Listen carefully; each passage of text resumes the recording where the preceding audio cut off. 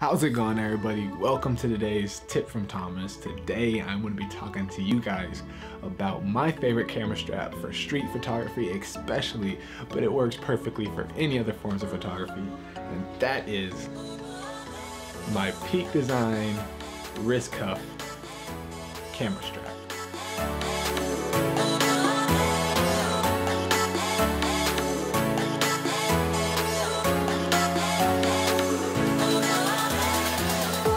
So a little disclaimer, I want to let you guys know this video is not sponsored. I just want to share my experiences with the products that I use every single day, and I think a camera strap is something that people overlook oftentimes, so I want to let you guys know how beneficial this product has been for me in my photography career and experience, and has allowed me to get the shots that I've wanted without worrying about my camera falling off the side of a building or on the ground. All that horrible stuff, that nightmarish stuff that every photographer dreads. This product has definitely helped me with that. So if you like it, feel free to check it out. But with all that being said, here is why I love this wrist cuff strap from Peak Design so much. So let's get into a little bit about this camera strap. So this is what it looks like. Super sleek, super modern looking. Comes in this little handy dandy bag I use all the time. And it just kind of goes around your wrist like so. You pull it, and boom, just like any other wrist cuff. I just like the looks of this one, like the quick release on it. Super handy to get in and out of on a fast moving shoot. When you're done, just throw it back in the bag. What else is in the bag is this nice little Peak Design sticker and a extra quick release button, so just in case yours starts fraying or getting worn down, you can just switch them out real quick, just so you know your camera is always going to be protected. You don't want it to snap on accident, so that's super nice that they give you all those things.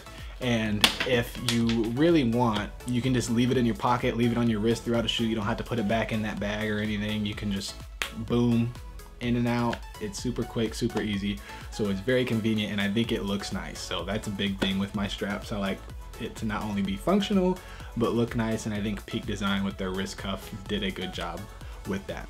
So the two biggest features I like on it is the ability to just put it into a bracelet and wear it until you need it. If you need it, you can snap it back onto your camera and you're good to go. And the main thing I like about it is its mobility. You don't have to worry about hanging it around your neck, your camera around your neck or over a sling. You can just keep it in your hand all the time, and if you're leaning over an edge, you know, if you're leaning over the side of something and you need to get that distant from your body shot, or even just over your neck, like just right in front of you type of shot, and you don't have to worry about something, you know, choking you out or getting in your way. It's just wherever your hand is, your camera is, and that strap is, and all together it's one conjoined thing to your body. You don't have to worry about it falling off the side of a building. You don't have to worry about anything like that. So that's the biggest feature I think it's good for in terms of street photography, and that's why I think it would excel the most in that. Whereas wedding photography, you know, you're not always shooting. It is kind of pick up, set down sort of thing, pick up, set down. I find that in wedding photography it still works. I still didn't have any issues. But I do run into times where I'm like, oh, I'm getting tired of holding my camera. I wish I could just, you know, let it sit on my side with like a sling style.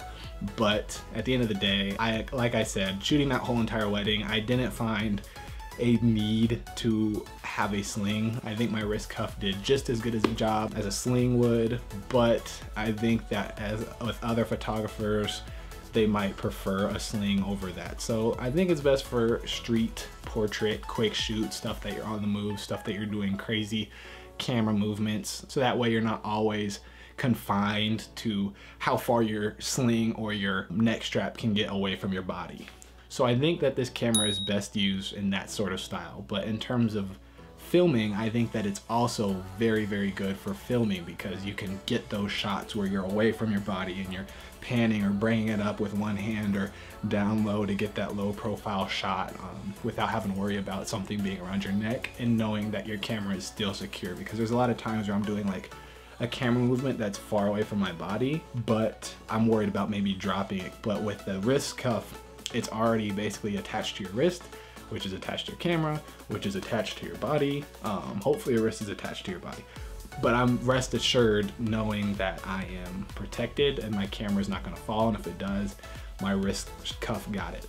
I think it's useful for somebody who's on the move, filmmakers, quick snap and shoot photo events, that sort of stuff. I do find that it's kind of awkward in terms of how it actually stays on your wrist. It doesn't quite fit right, and I don't think I have any small wrists by any means, but it just kind of felt, it feels good, but it looks kind of awkward. But in all its strengths and weaknesses, I think the strengths definitely outweigh the weaknesses in terms of what this strap is capable of and the mobility and convenience that it really gives you in the long run. With that being said, guys, that is all for today's tip from Thomas. Be sure to like, comment, subscribe, all that good stuff, because this next week I'm gonna be coming with a video showing you some behind the scenes of my last wedding shoot and give you guys a story about the first wedding I ever shot that I actually got ripped off on by the bride and groom. They didn't pay me my money. I was new, I was inexperienced, I didn't know how to go about asking for it. So I'm gonna show you guys that story. Hope that you like it. I hope you have a great rest of your week. Go create, go make, and go do something that makes you happy. Till next week, guys. Peace.